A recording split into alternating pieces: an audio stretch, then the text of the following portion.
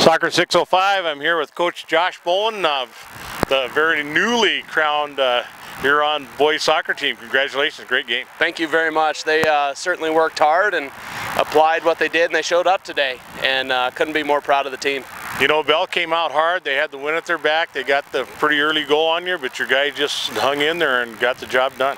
Yeah, you could see it in the team when they took the field, you know, that the energy levels were up, and they did get that unfortunate goal right there in the 7th minute of the game, and you know, I thought, boy, that could hurt, but our morale looks good, and everyone had their legs on, their heads on straight, and just really felt good about the game, especially after we tied it up 1-1. I knew, all right, this is a good job. I know my team can pull out with the win.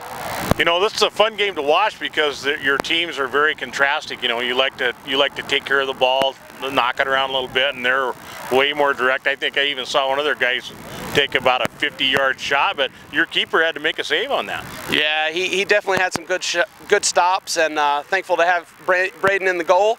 And their keeper had some awesome saves himself, you know, so it really comes down to good, strong defenses, good shots, and good keepers.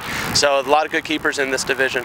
Well, you know, you got a real young team. I think you're only losing one guy to graduation. We'll see what happens, but boy, what a great way to end this year, and what a great way to start next year.